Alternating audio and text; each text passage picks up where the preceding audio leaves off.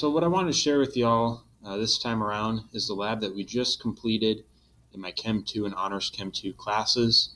We're wrapping up the semester in about a week and a half with finals, and we just got finished looking at kinetics and then went into gas laws. But the lab that we see up here is called Disappearing X's. This is one of the labs I inherited from our department chair when I came here about 5 years ago. And it's a great lab for looking at factors that affect reaction rate. Effectively, we are looking at 2 molar HCl and 0.17 molar sodium thiosulfate. Of course, we don't want to mix these two prematurely because sulfur is a product. It is going to precipitate. That's what we're looking for. So if you go to do this lab with your students, make sure that they label their containers and keep things separate. For the lab preparation here, it says you need about 50 milliliters of each solution in 2 separate labeled beakers. You are going to use these beakers to measure out quantities needed for the lab. Rather, we're going to use graduated cylinders. But make sure that, again, the beakers are separate and labeled, and the graduated cylinders are also separate and labeled. I had some students who wanted to try using some disposable pipettes to measure out their quantity into the grad cylinder. For one group, they used the same pipette for both solutions and quickly found that their solutions were garbage then. They had to start over. The control reaction is to take 5 milliliters of sodium thiosulfate solution in a beaker, put it on a sheet of paper that has a black X. I did have a group that put the paper inside the beaker. So make sure that you are clear with your instructions that it's the paper and then the beaker and the solutions go inside the beaker.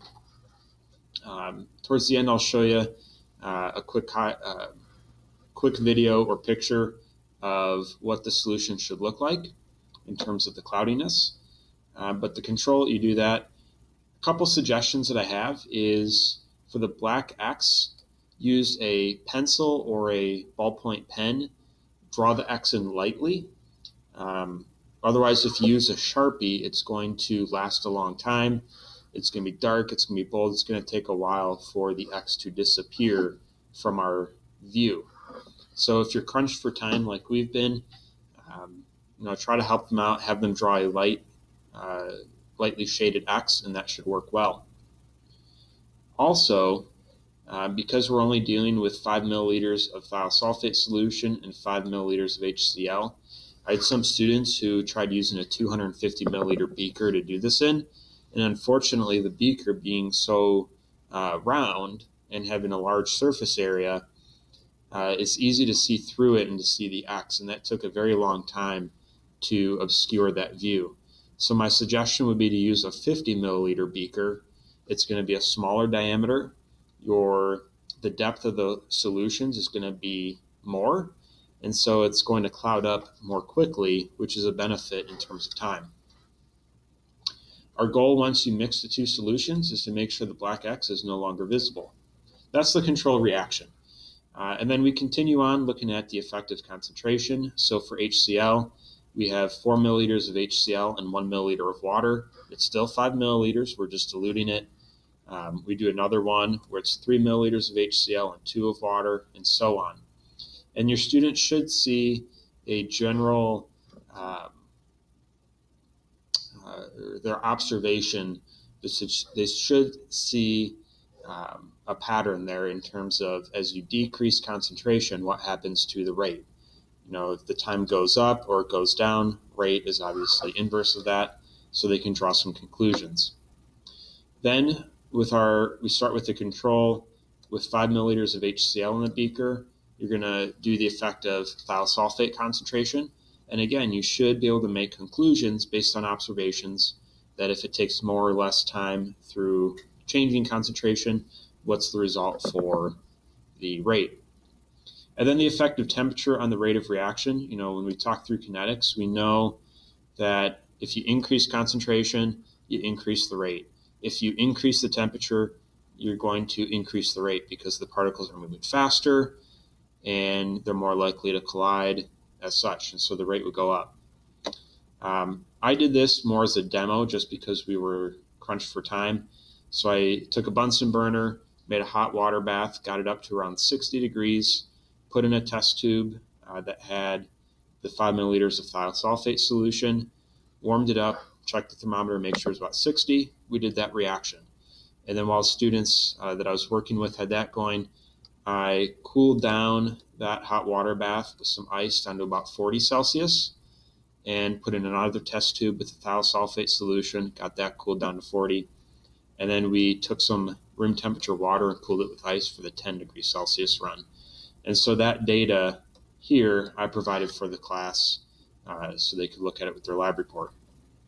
They have a data table to fill out, time of reaction in seconds, or if they do minutes, just make sure they're consistent.